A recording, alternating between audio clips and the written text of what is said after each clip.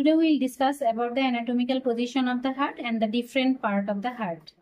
This is the viscera of the heart with part of the pericardium and root of the great vessels with their branches. Now come to the anatomical position. The apex of the heart, which is conical in shape, which is directed downwards, forwards and to the left, and situated in left feet intercostal space just medial to the mid-clavicular line and 9 cm from the midline. Now come to the base. The base, which is quadrilateral in shape and which is directed upwards, backwards and to the right. And the sternocostal surface, which is convex and directed forwards and upwards. Now come to the presenting part. Heart has apex, base. We can see it from posterior aspect. In my right hand, it is quadrilateral in shape. This is base. And the surfaces, there are 3 surfaces. The first one, in my right hand, this convex surface is sternocostal surface. And the flat inferior surface, this is diaphragmatic surface, which is situated above the diaphragm. And in between my 2 hands, this on the left side, this is left surface. Now come to the border. There are 3 border, right border, which extend from the superior vena cava to the right, inferior vena cava on the right side. This is right border.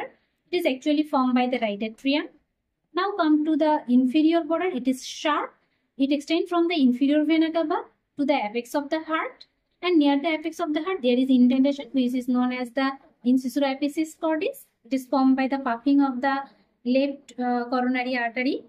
Okay, so inferior border from the inferior vena cava to the apex of the heart, and the left border which extends from the apex of the heart to the left auricle. Here, the left auricle. These auricle are nothing but the atrial appendages. Here, the large one is the right auricle. Here, the small one is the left auricle. Now come to the chamber of the heart. What is the chamber? There are 4 chambers. On the right side, this muscular part is the right ventricle. On the left side, this muscular part is the left ventricle. And beneath the right auricle, there is right atrium. And beneath the left auricle, there is left atrium. And this ventricle separated externally by the groove or sulcus and internally by the septum. And the atrium also. Now come to the sulcus or groove. In between the 2 ventricle anteriorly in the sternocostal surface, this is anterior interventricular groove. And on the posterior surface, in between 2 ventricles, this is posterior interventricular groove. In between the atrium and ventricle, this is atrioventricular groove. And in between the 2 atrium, there is interatrial groove, which is cannot visualized. It is as it is oblique. Okay. And the atrioventricular groove, looks like the shape of the C. And crown-like arrangement, it starts from here, and it goes posteriorly, and it comes anteriorly again, okay, and ends here beneath the left auricle. It starts from the right auricle, goes posteriorly, and again comes to the right auricle. This atrioventricular groove is also known as the coronary sulcus. Why the name is coronary sulcus? 2 reasons. Because of this arrangement, this looks like the crown. The corona word comes from the crown. So the shape looks like the crown. We wear the crown in our head, you know. So this shape looks like the crown.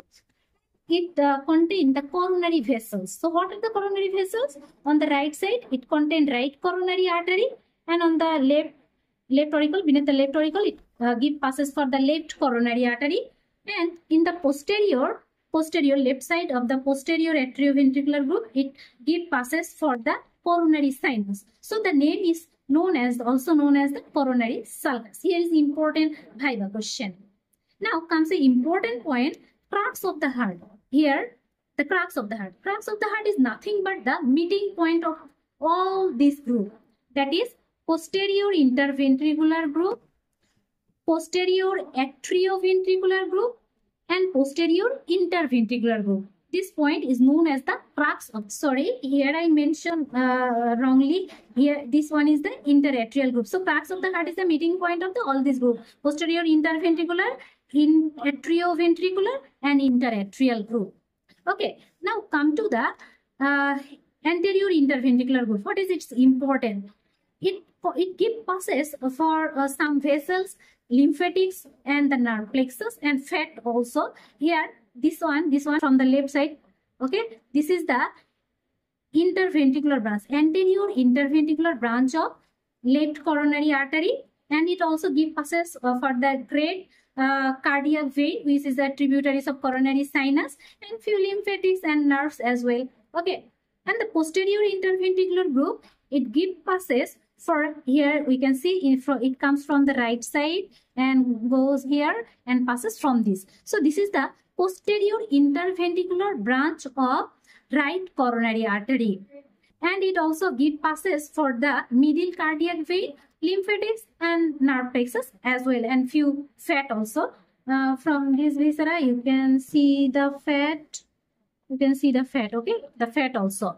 Okay, and in the posterior interventricular group, here the two coronary artery anastomos. Here this is the left coronary artery, it comes here, and this is the right coronary artery interventricular branch. They unite together here. Okay, and